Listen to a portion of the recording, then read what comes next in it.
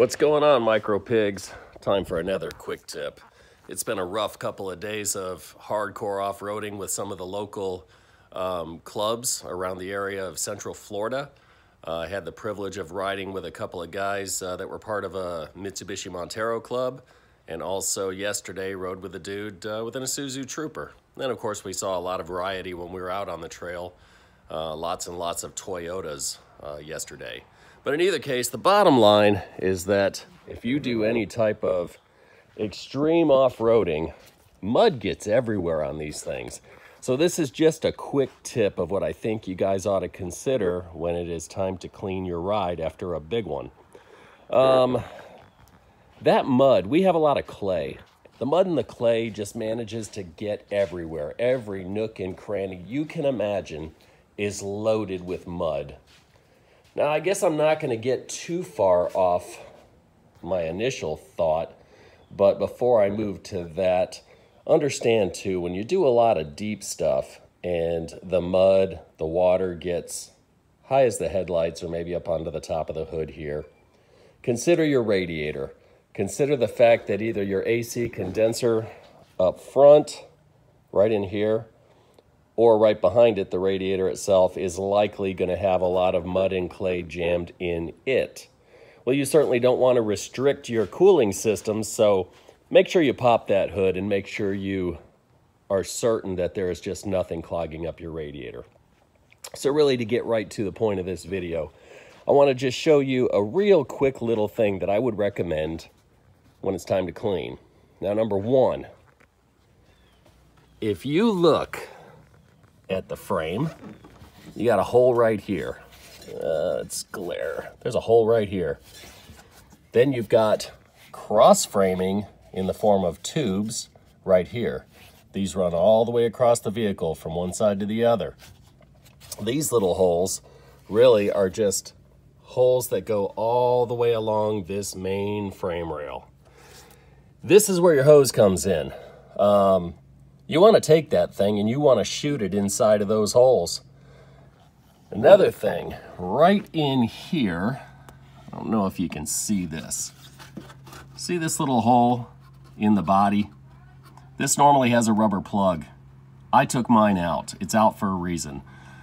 You might say, why remove the plug? Mud and water will get in there. I promise you, mud and water is in there anyway.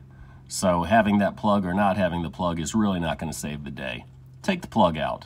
Reason is so that you can blast your hose inside of there.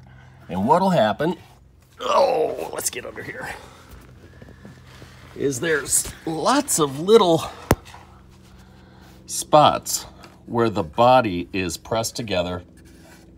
These little guys right here. You can see there's a little thing right here, this channel. Well, mud will be inside of all of that. If you spray inside that body, you'll see it flushing muddy water out of all these little holes in there.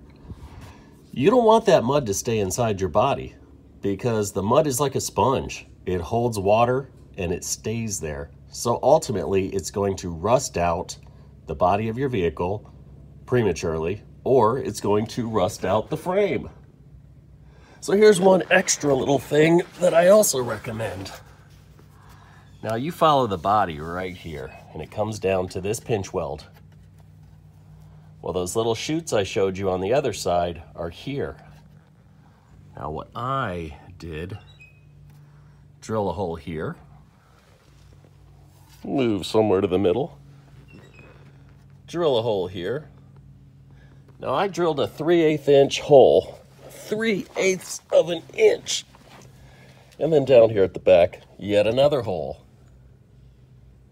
When you take that hose and you shoot it inside of this little hole, I promise you, you're going to see a bunch of mud come out of there. You really don't want that mud staying inside this hollow cavity of your body.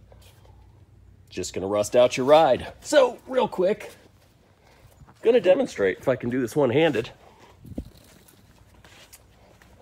All right, hose, sprayer nozzle, put it right in that hole,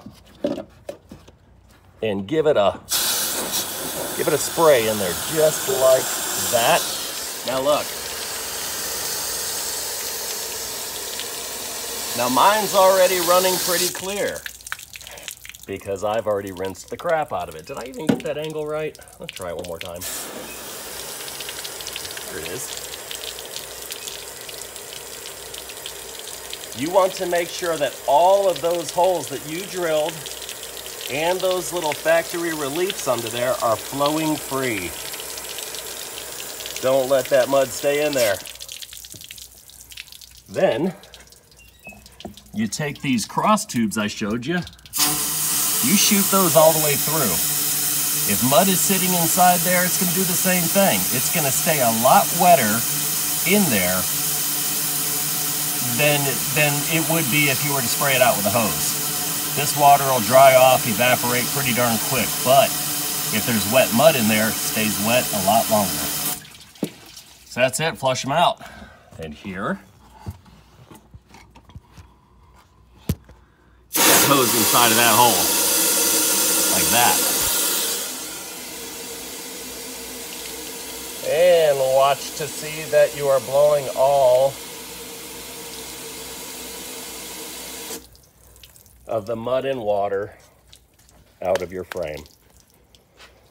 So that's the whole point of today's video, is to just understand that you don't want to leave that mud inside those little nooks and crannies. Get them blown out. Let that sucker dry from having clean water in it rather than sitting there drying over the course of a month with wet mud inside of it. It'll save it. Micro Pig out. Hope you enjoyed the quick tip. Oh, by the way, like and subscribe. I keep forgetting to say that. It's right down below. It's real easy to do. You see the little button with the little thumbs up? Just push that real quick. And that subscribe thing, subscribe. There's got to be something you've seen on this channel that's of value. We'll see you on the next one.